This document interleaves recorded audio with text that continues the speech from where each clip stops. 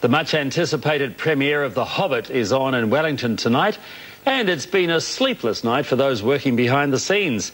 Tens of thousands of fans are expected to line the streets around the Embassy Theatre, eager to catch a glimpse of the film's all-star cast.